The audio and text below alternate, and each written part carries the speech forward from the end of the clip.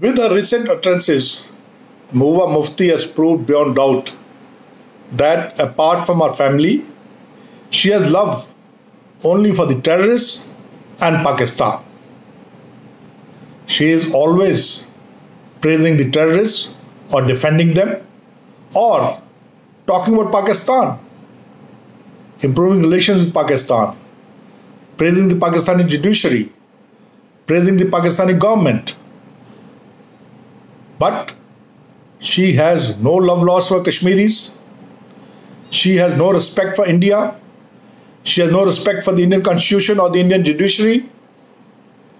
This despite the fact that she is earning handsome pension and also enjoying perks as the ex-chief minister.